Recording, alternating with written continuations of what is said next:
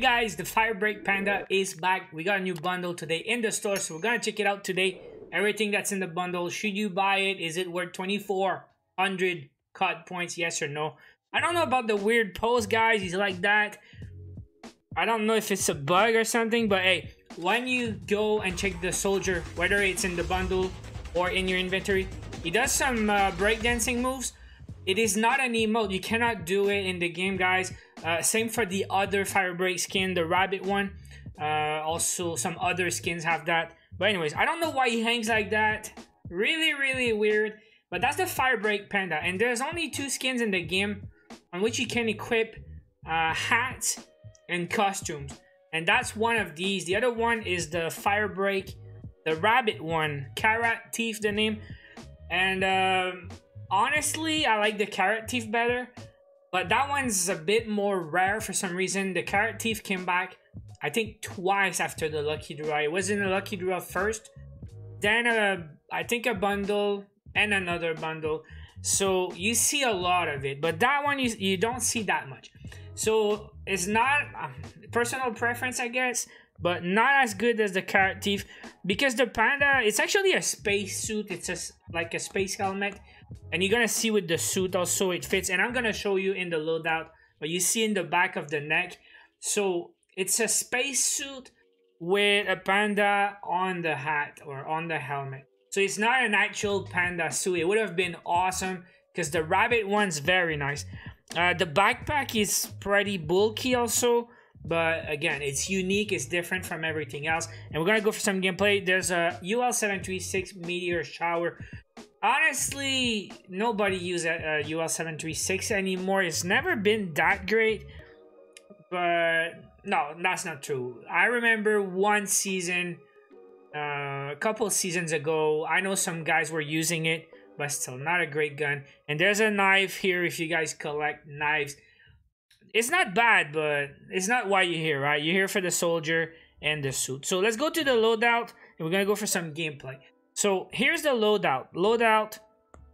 With the full suit, you see, like, it's not bad. It's a great skin. But it's big, it's bulky as crap. And when your skin is bigger, it's just that the opponent's gonna see you better, maybe. So yeah, it's a bit bulky, a bit much. But yeah, it's not a bad skin at all. And let's go for the meteor shower gameplay. Let me know, guys, in the comments if you like it. Okay, so here's the UL736. Oh, and you see the huge watch on the wrist. I know you guys like to see the hands on the soldiers. That one's different from a lot of soldiers. It's got the huge watch on the wrist, so pretty unique. And you'll see the UL736. It's decent, but like I said, it's not a great gun. All right, let's see reload animation. So I don't know if you guys like it. And there's the knife also. I mean, it's very nice, but do you really care about knives and stuff? Alright, maybe we can check out the voice while we're here. Let's go hide somewhere and check out the voice.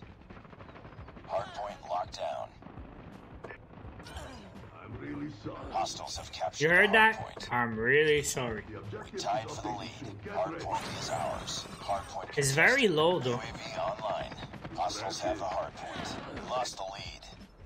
Hardpoint locked down. The objective is updated. It's too close. Fight harder. Get ready. He's got an accent. Hardpoint lost. We can win this. Hardpoint contested.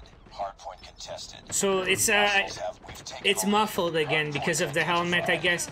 Because not all the Firebreaks, they all have the same accent, pretty sure, but enemy down. So they all have the same voice, same accent, but pretty sure some of these are a bit louder. So that's the Firebreak Panda.